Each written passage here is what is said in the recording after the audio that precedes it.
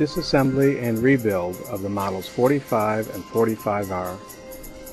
Place the nailer in a padded vise. Using pliers, straighten the cotter pin on the tapered side of the number 5 roller pin. Remove the cotter pin by tapping it out. Save the cotter pin for reinstallation. Tap and drive out the number 5 roller pin.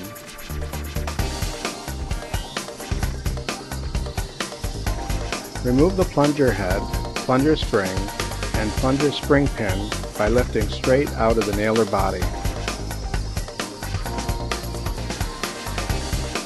Slide off the rubber blade retainer, drive blade, and plunger spring.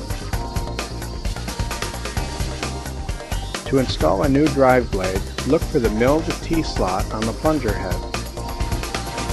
Driving blade is stamped front. Insert the new driving blade with the stamped face upward. Locate the label on the rubber blade retainer. Writing will be facing down towards the nailer body. Slide the rubber blade retainer over the new drive blade. Push it flush to the underside of the plunger head.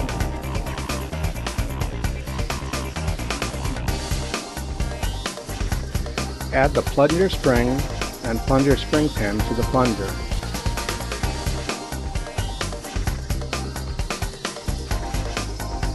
Line up the slot on the spring pin with the drive blade, which will face the front of the nailer.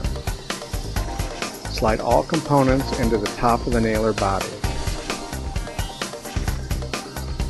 Slide the number 5 roller pin into the nailer while holding the plunger down.